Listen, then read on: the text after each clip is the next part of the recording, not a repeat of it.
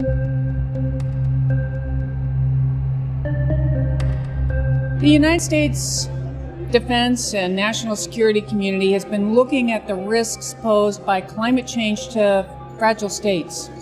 If we can find a way to overlay the climate risks on top of what are known as fragile states, we can better direct our aid, our support to ensure that those countries can withstand what we know are very, very damaging and destabilizing impacts of climate change. So the President signed an executive order requiring all of our science, intelligence, and policy agencies creating national security policy to incorporate consideration of climate risks.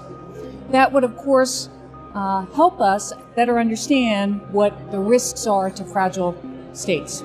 We need to make sure that national security policy incorporates consideration of known climate risks, drought, wildfire, increased storms, even ocean acidification. And the way we do that is we knit together our intelligence agencies, our science agencies, as well as, most importantly, our policymakers, to make sure that for our policy procedures plans, we look at these impacts of climate change and what destabilizing impacts they could have on areas of strategic interest to us in the United States. And also we need to look at a global security perspective to how incredibly risky what is occurring with our climate is to the stability of the world. The Department of Defense has looked across all regions of the globe and required its combatant commands, its regional centers, to look at resource allocation and needs to make sure that they can better address the impacts that will occur. So, for example, humanitarian missions, other operations that may require military intervention.